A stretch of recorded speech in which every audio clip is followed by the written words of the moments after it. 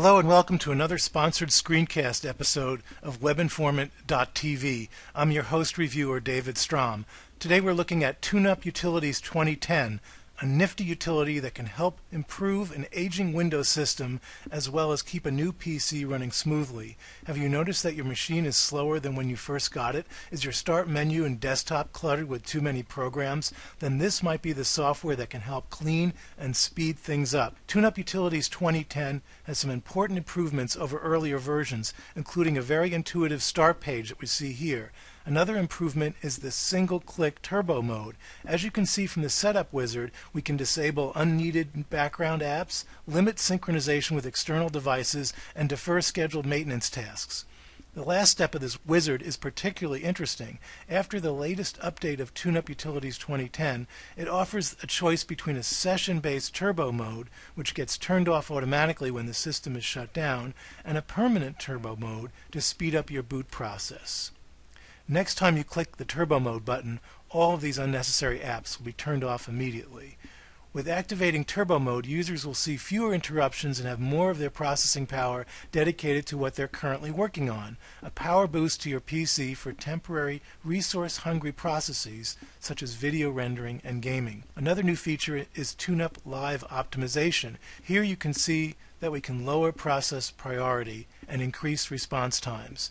Basically, live optimization makes sure that the background applications don't eat up all of your PC's resources, like your main memory or processor power. Instead, your PC can focus on the work you're doing or the games you're playing. You can test this out by using the CPU stressor program that you can download from TuneUp's website. Another feature is automatic maintenance, where every 3 days, or on the schedule of your own choosing, it will perform various tasks such as cleaning up the registry, freeing up disk space, and defragging your hard drive. Don't worry, this maintenance will only start when you're not working with your PC, and something for the mobile fanatics, it will not start when your laptop is on battery power.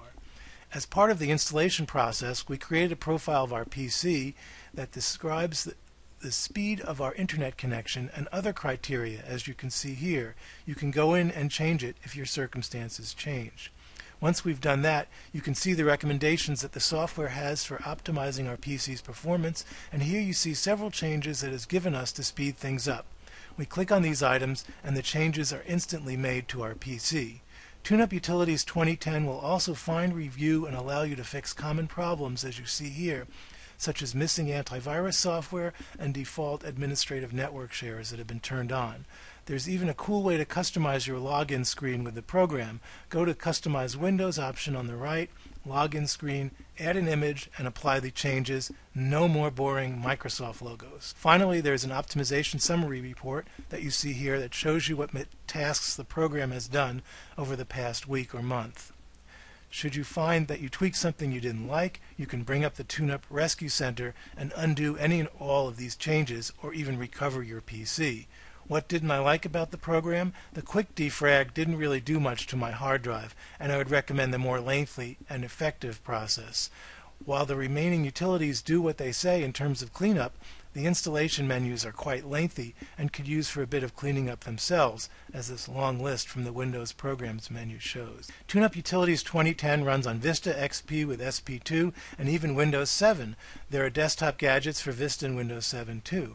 TuneUp Utilities 2010 is a nice complement to other protective features, such as antivirus and anti-malware software. Thanks for watching another episode of WebInformant.tv. If you want me to come speak at your next conference or event, watch more of my video reviews, or subscribe to my weekly free newsletter on other IT-related topics, check out the links on this slide.